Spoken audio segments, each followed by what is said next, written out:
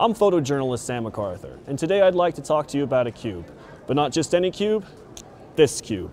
A cube that will challenge not only your mind, but also your dexterity. The Rubik's Cube. We know it well, a cube with 6 sides and 6 colors. The goal? To get each side the same color. A fun puzzle for some, but for others, it's a sport. All about speed. First ever Rocky Mountain Championship. The judge will lift that cover and start the stopwatch. You do your solve, you take as long as you need, you go as fast as you can. Then once you're done, you drop the cube.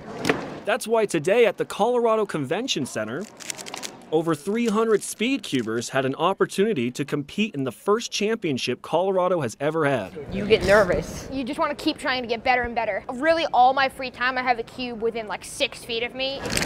For competitors like Ramos, he says it's all about the community. This is such a big deal. We have an online Discord server with a lot of people from the whole Rockies region. And now all those people are able to be here together. Ramos is not only a competitor, he's one of the organizers who helped make this championship happen. A long dream is to eventually have US Nationals in Colorado. But until then, Ramos says he's ecstatic about the success of the event today, and it's all for the love of the cube. It's cool to go from being a little kid, a part of the community, to now being in the community and helping it grow for even more people. I think of breaking your records. Solving it, having fun. I think back to all the friends I've made through cubing, all the things you can do with it.